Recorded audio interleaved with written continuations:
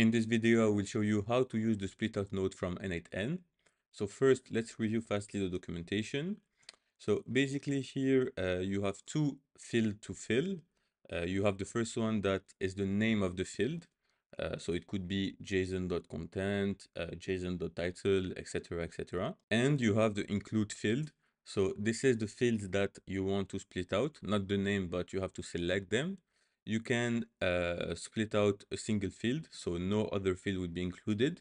You can split out all the field, so all other fields will be included, or you can select some specific field to be split out. So to do so, you just need to separate them with a comma. So this is pretty basic. Let's go back here. So I created this workflow to scrap latest polygram essay so we can understand how the split out node work. So this is a basic trigger. After this is just a basic HTTP GET request from the polygram website with the link article.html. So here in the output, you can see that we just extracted the HTML code of this page. So we have just one item as an output.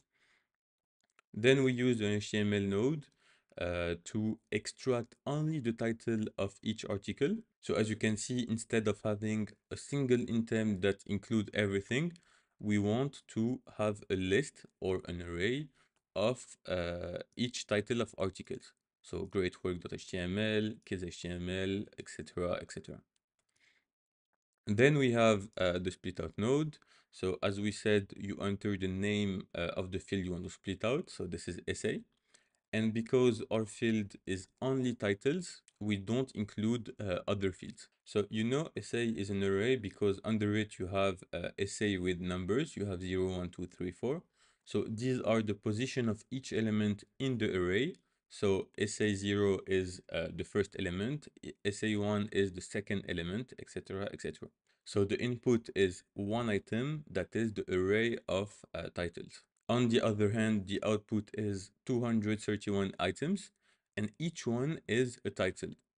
So this is where split out is a really interesting node that you will use a lot. You use it basically when you have a list or an array of elements and you want to apply a treatment, a process, or some extra steps for each element and not for the entire array. So let's see what I mean by applying a process or a treatment.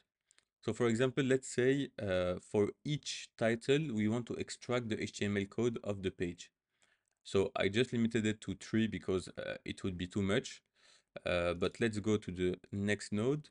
So this is also a GET request where we enter the base URL of the polygram website and we added the title.html at the end. And on the right side, as you can see, we extract the HTML code of the 3 items. So in this case, if we had still this list, we wouldn't be able to extract the HTML code of each article here.